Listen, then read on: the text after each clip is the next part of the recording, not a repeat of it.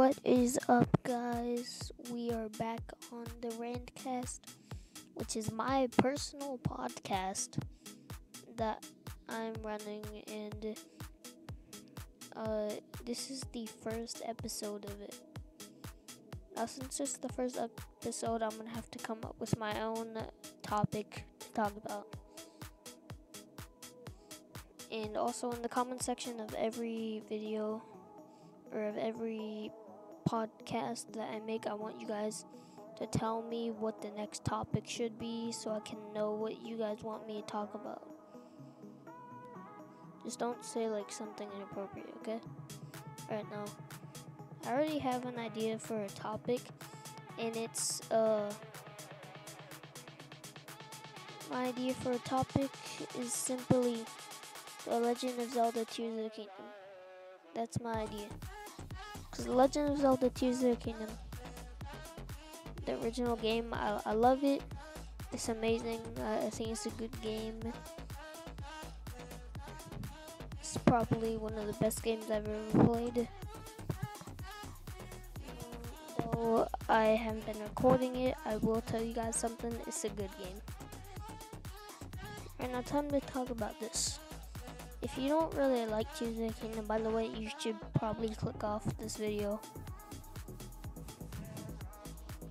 But if you played Breath of the Wild or any Legend of Zelda games, you're gonna like this. Alright, now spoiler warning, if you haven't beaten the game yet, you might not want to watch this. But, let's get started, I guess. So, anyone who's played Tears of the Kingdom knows about the auto build ability and how you can build like this insane build in seconds. Well, I still think it's cool and all, but it's so hard to find auto build without looking up where it is. I didn't even get it before I beat Tears of the Kingdom, because it was so hard to find. For those who haven't found it yet, though, it's just, it's in the Great Plateau depths. I won't tell you where it is, I'll just tell you that. And also the floating coliseums there. Wait, what? What did I say? I don't know what I said. Alright. So, yeah, it's some stuff for people that don't know should know, probably. And also, here's a giant tip for people. When you have like a metal shield or something, a decently durable shield, take a bomb flower or a time bomb Zonai device and fuse it onto your shield, and then shield surf.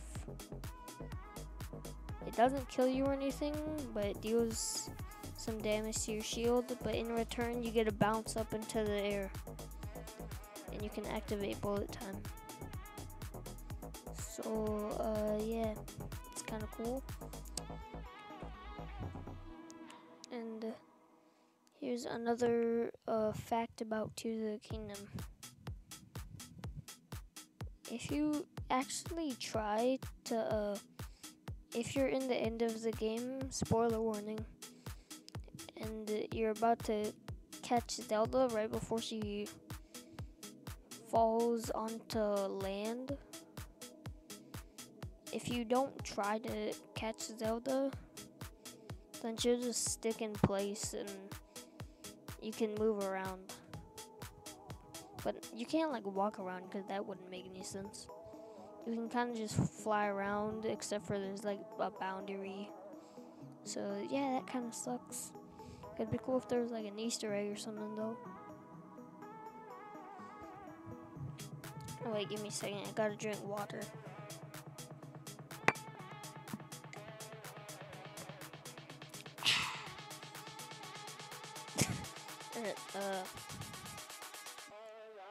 Now for our next fact.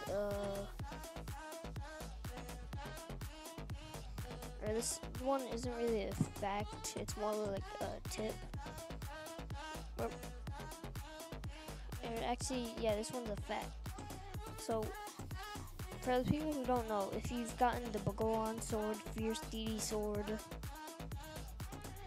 or the Boulder Breaker, the Great Eagle Bow, I'm pretty sure you can actually buy them after. Well, I'm not sure about the Great Eagle Bow and Boulder Breaker, but you can buy them back from those bargainer statues for pose. And if you're wondering how much it costs like 300 pose or 150. I'm not sure, I don't know. Probably 300. So yeah. Alright, now about our next fact. Now this one's about the 2 other abilities. And the next one's gonna be about another ability that should have been in here. So you guys know about Recall and Ascend. Kind of the worst abilities that most people say.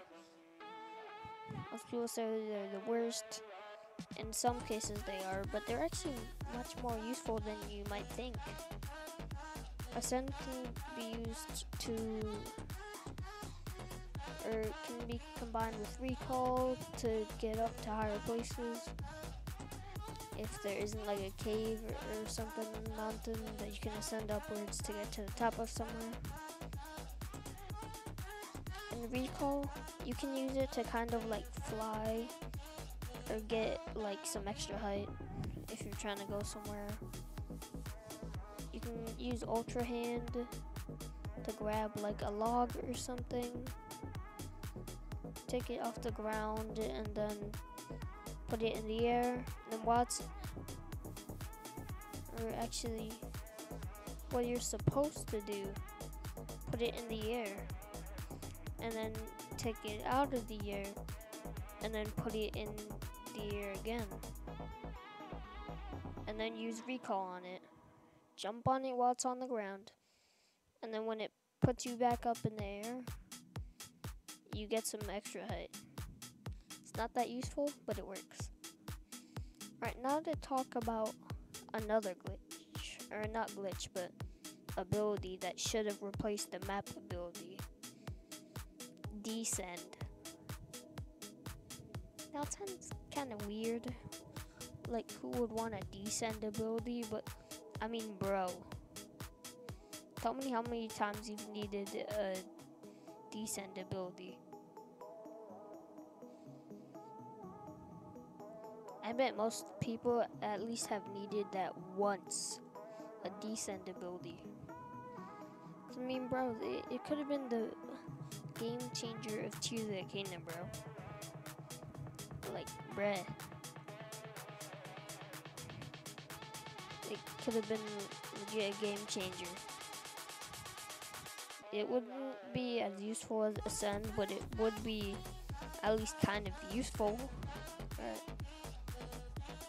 I think we're done with all the facts for now, by the way. So, and I think we're actually done with the video because I gotta get to doing something. Oh, and by the way, guys, stay tuned for possibly some viral filmed content. Now, obviously, I'm not gonna show my face in it. I'm not gonna show anybody's face, actually. They're just gonna be filmed in my room, probably. And I don't know. We'll see what happens. And I'll see you guys later in the next one. Bye.